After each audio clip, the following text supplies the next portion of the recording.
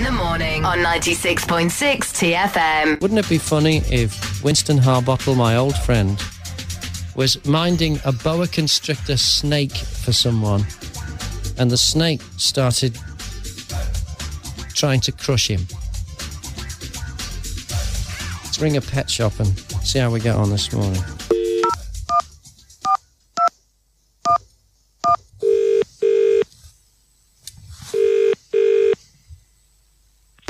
Hello, First for Pets. Hello, my name is Winston Harbottle. I wonder if you could help me. What can we do for you? I've got a little problem with a pet. I'm pet-sitting him for my grandson, actually, and he's becoming a bit of a handful.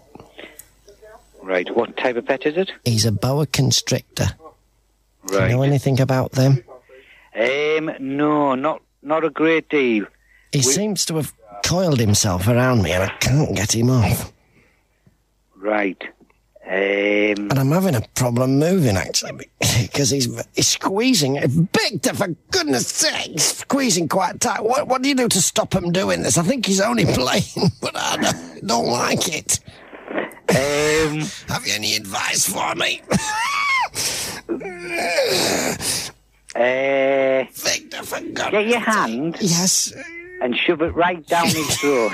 Down his throat? He'll bite me, won't he, Victor? No, not if you push it right down. Let me try that. Hey, he's taking me out. He's got me to this. Right, he's got me out. I'm right up to the elbow. What's that supposed to do? No, I'm in the worst mess now. I can't get my hand out. Going. Okay, go. Victor, right, I'm gonna. Oh, God, I've got his mouth right above my shoulder now. Still he's squashing me. What can I do now? He's eating me. His mouth's moved over my shoulder and he's still, I think he's eating. I think the snake's eating me. I think I'm being eaten by a snake. I think I'm...